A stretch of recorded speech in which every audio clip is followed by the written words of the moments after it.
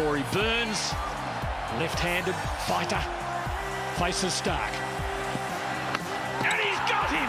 Unbelievable! It looked as though it was going down the leg side. It straightened and hit the leg stump.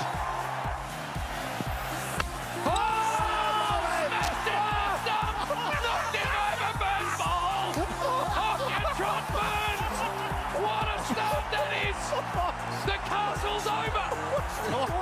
This is incredible. I said they've been thinking about it and talking about it. It was about doing it, and Mitchell Starc delivered. Started a little straight out of his hand, swung back behind Burns' legs and bowled him. He has gone nuts. What the hell? It's bowled him around his front shoe. He's swung it from outside leg, and it was Yorker length, and it has clean bowled him, and the whole team and the whole Gabba have gone nuts. It's the perfect start. There's been a cloud over Mitchell Starc. Is he going to do it? Can he do it anymore? Well, it's the perfect answer.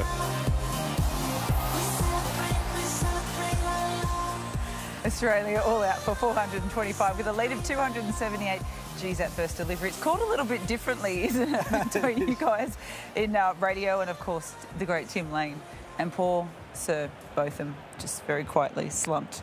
Yeah. Ricky just... Well, it's very measured. One of the moments of the summer. Unbelievable. It'll be throughout the entire summer. I don't know if you can match that. I reckon I ghosted Mark Taylor as well. I reckon he was shaping to give me a high five, and I sort of went into doing something else. But, yeah, crazy. It was absolute chaos, wasn't it? But with good reason, and we were about to see that battle again